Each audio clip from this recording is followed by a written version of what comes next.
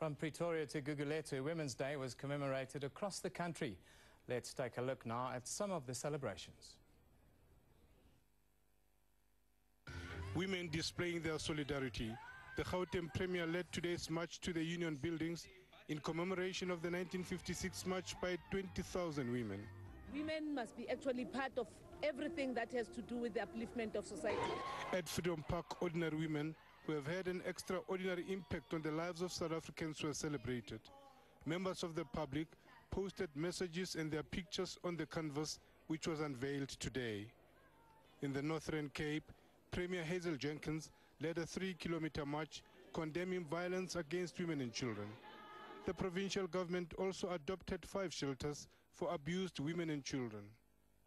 While in Mpumalanga, it was a moment to treasure for a group of elderly women.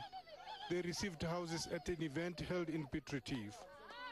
In Dillsville in the Western Free State, Premier Ace Magashule handed over a house to a 77-year-old woman who's blind and has partially impaired speech.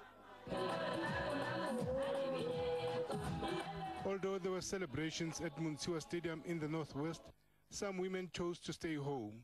They say Women's Day celebrations can do little to address challenges facing women in rural areas. Women were also called on to take the front seat at an IFP Women's Brigade function.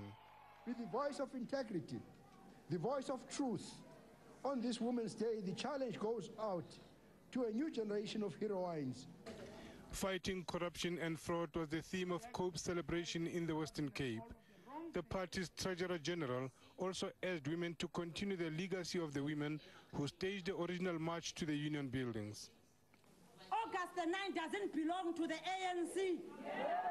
It does not. It were women of South Africa in all walks of life that marched on the 9th of August. The day was also a day for reflecting on time spent away from loved ones. This 82-year-old shared the memory of being barred from visiting her husband while he was on death row on Robben Island. As the day was marked across the country, a common theme emerged: the need to change patriarchal attitudes and the economic exclusion of women. Lehana Tsotitsi, SABC News. In Grahamstown,